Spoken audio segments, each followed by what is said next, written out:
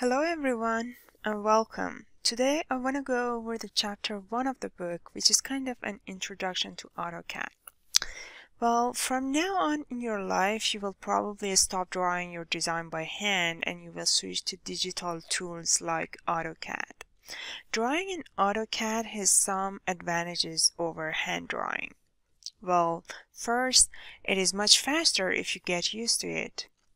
And second, you will be drawing your design in full size in AutoCAD, so you won't be needing to draw in any specific scale. For example, if the dimension of the room you are drawing is 10 feet by 10 feet, you will draw it with the exact same dimensions, so you won't need to use any architectural scales anymore. You can draw different fixtures, furniture, or whatever stuff that you like only once, save them, and use them any other time that you want or in any other project. Or you can share them with anyone you want, and it's kind of reusable. Now, let's talk a little bit on things that you need to have to be able to work easily with AutoCAD. So the first thing is having a mouse with a rolling wheel, okay? You will be using your mouse to pick locations and objects in your drawing.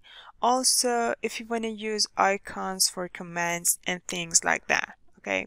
So I might say, for example, here, do a right click or a left click or use the wheel. So you will also need a keyboard to enter command shortcuts, and I'm going to tell you what those are, okay? And whenever you use keyboard in order to run a command or finish it, you will be needing to hit enter key on the keyboard. So it's like an on and off button. Now let's move on and see how does AutoCAD screen look like. When you open AutoCAD, this is the first screen that you will be seeing, and it's called Start Screen. From here, as you can see, you can either start a new drawing, open an existing one, or just open a recently opened document or file. Or you can just easily click on this plus sign over here. You see, when you hover your mouse over it, it shows new drawing, and then click, and this is a new drawing tab or window, okay? And as you see, the start window is still open, and you can switch between these tabs. And you see the command ribbon is grayed out in the start screen. Here we also have some templates that we will be talking about them later. Okay, so, and this name over here shows the name of this document, this open document. So the name by default was drawing 2, and if you want to change it, you can rename it whenever you want to save your project. Now let's go and see what we have in here. Okay, so this red A button is the application menu browser. Whenever I want to refer to this, I'm going to say A button. It's just easier, okay? So if you click, you would see that it is similar to any other application that you have used before, like PowerPoint. Next is the quick access toolbar here at the top. So this is called quick access toolbar. Okay, and you have the icons like save and print over here. They are easily accessible from here, although you won't be using them because in AutoCAD we are going to learn how to use quick commands or shortcuts by typing in just a letter in the keyboard. Okay, and then this big part is command ribbon, this one over here. And you will almost find anything that you want in it to draw your drawing, okay? And to just modify it and everything. And as you can see, it has been divided into separate parts, which we call them panels, okay? And each panel has a set of commands in it. And they are named based on the function of the commands that are in them. So, for example, draw or modify or annotation and things like that. So if you want a command that is related to drawing, you can find it here. If you want to modify something, you should come here. If you want to use annotations, you would come here, and so on. Okay? Well, next, this big black area is called drawing area, and this is where we start drawing in. And at the bottom, here are the model and layout tabs. And here is the status bar, okay? There's a picture on page 6 of chapter 1 that you can find all of these names in it, okay? So don't worry about it. Now, turn everything off over here except this object to snap button, okay? You see? It says snap cursor to 2D reference points, and I'm going to talk about this later, okay? So when these buttons are in blue, that means they are on, and if they are in black, that means they are off. This is the command line, this white area, where the AutoCAD will show you which command is currently selected and the steps you need to take to get whatever you are doing done. And if you want to move it, you just need to click and hold and move your cursor to wherever you want. But I would say just go with the default right now and do not change it, okay? And if you want to expand it, just click here and push it to the right and left, okay? Now, if I select the line command at the top, you would see that the command is displayed here, line, and also a message is showing up that tells me what to do next. It's great, right? So right now, for example, it is saying that I need to specify the first point. And as you click, the next line of information will show up. And the previous one is showing up here. Okay, so this is the new message and this is the previous one. Okay, and they will be stacked on each other here. Okay, as you hit enter and enter. Now, instead of let me just hit escape, okay, and get out of the command. So in order to get out of a command, you can either hit enter or escape key on your keyboard, okay. Now, instead of selecting the command icon from the ribbon, like what I did, I can type in the command that I want in this command line and it will do the same, okay. And if actually you don't need to type the command inside this box, you can just type it anywhere. Your mouse doesn't need to be located in any specific location, and that's great, right? Just type in line and hit enter to run the command. And then you can start drawing, okay? Hit enter to get out of the command or escape, okay? Now the cool thing is that it is even easier than this, and you don't need to type in the whole word in here, okay? Most commands in AutoCAD have a hotkey that is associated to them, and it's like a shortcut to that command. We either call them quick commands or shortcuts. So the quick command to line is L. You just need to type in L and hit enter. You see this line over here? It will be selected, the first one. L and hit enter. This way you can work super fast. Instead of looking for an icon over here or typing a whole word, you will be needing to just enter the shortcut command and that's it. Well, I'm very very strict on this, and I want you to pay attention to it, okay? In AutoCAD, we will be using shortcuts. So try to memorize the shortcuts whenever we talk about one and write them down and make sure to use them. I don't want to see any of you work with the icons or type in a whole command, okay? This is serious because it kind of affects your future. I don't want you to get used to the icons, okay? Clear? Because actually, whenever you want to get a job, nobody wants a person who works slowly, or if someone sees that you are working like that in AutoCAD, they will kind of be disappointed. I promise you will get used to it much sooner and faster than what you think, and it won't be hard. For example, in this case, L character or letter is the first letter in the word line. Okay, so it's so easy to memorize it.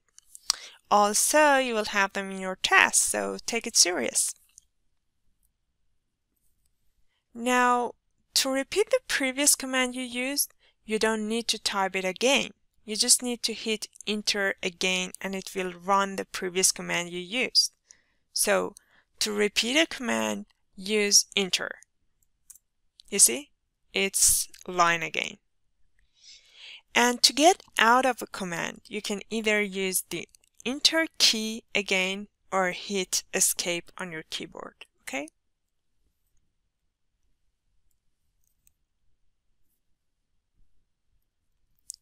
Another key that works exactly like enter in AutoCAD is a spacebar, okay? So instead of using enter, you can either use spacebar or enter, okay? Sometimes it is faster to use spacebar instead of the enter, okay? And when no command is running, you see the cursor, how does it look like? It's like a square shape with 4 lines and with 2 lines over it, okay, crossing over it. So, but when we're running a command, it's like just 2 crossed lines. And one more thing about this upper part, okay. So there are lots of tools in AutoCAD and they are categorized in different tabs over here based on their functions, okay? So we have insert tab, annotate, parametric, view, manage, and so many others.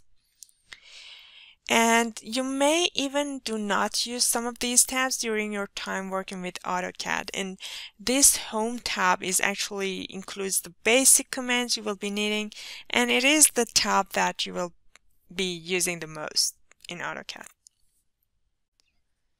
Well, by default, you see that the background color in AutoCAD is black, but you have the option to change it.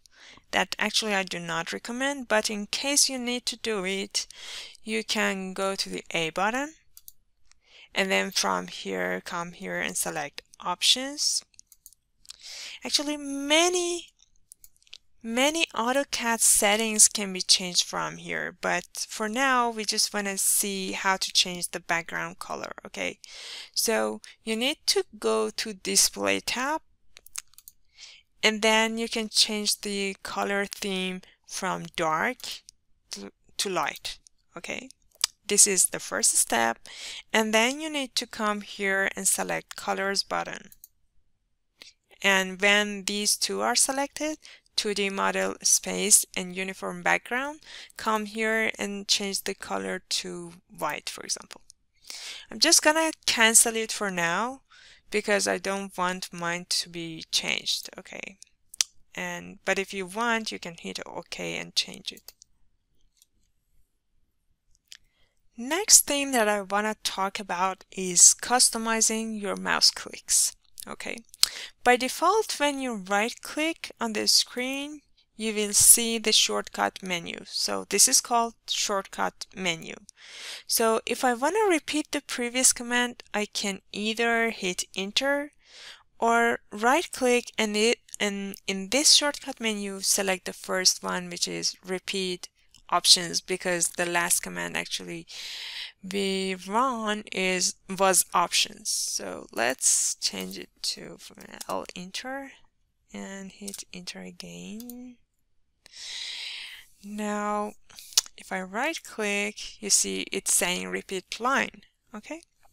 So definitely hitting enter is easier and faster than this, but we can change the way this right click works. You have this option to customize your mouse buttons and change them based on your preferences. For that, again, you need to go to options, to A button, okay, and go to options. Next, go to user interface tab.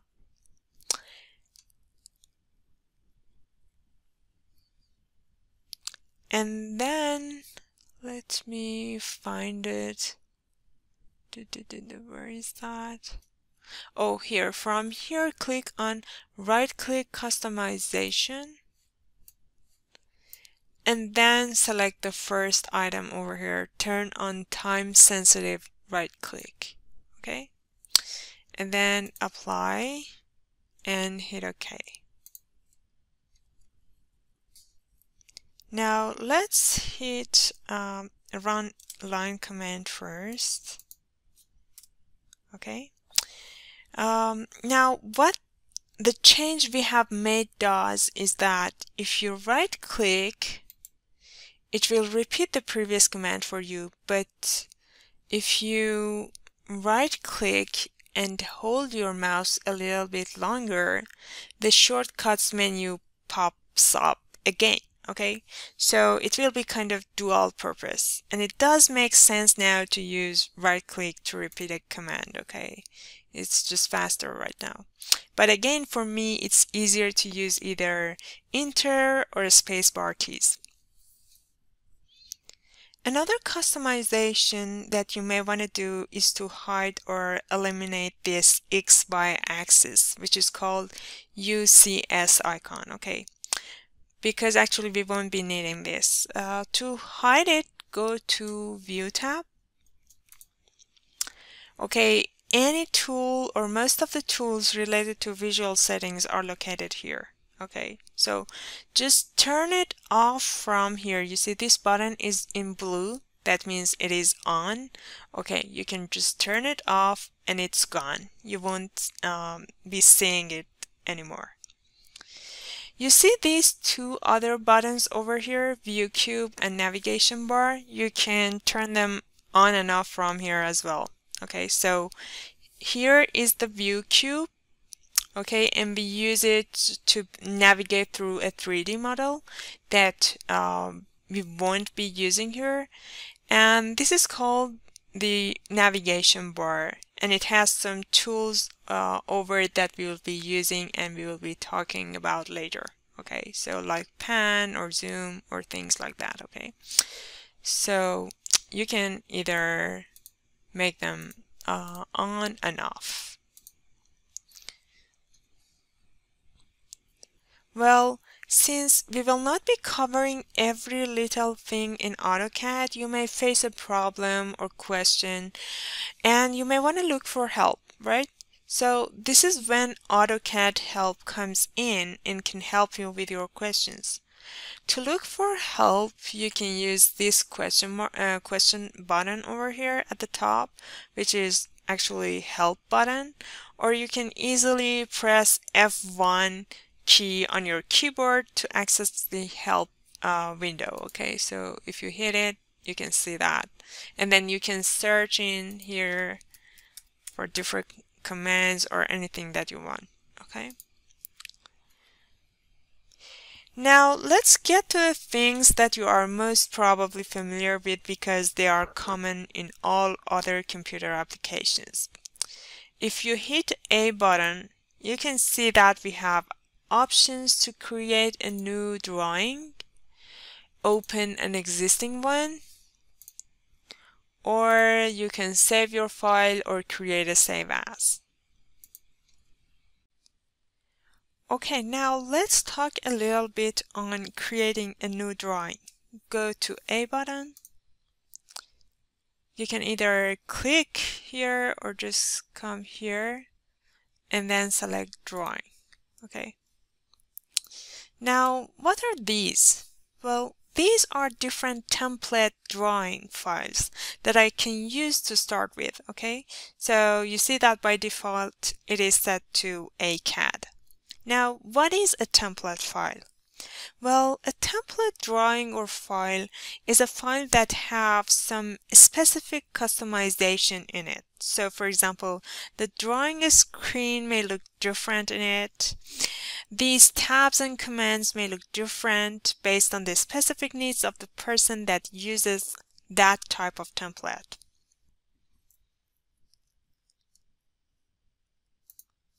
So for example, here in the Home tab, we have the commands that are related to 2D drawings.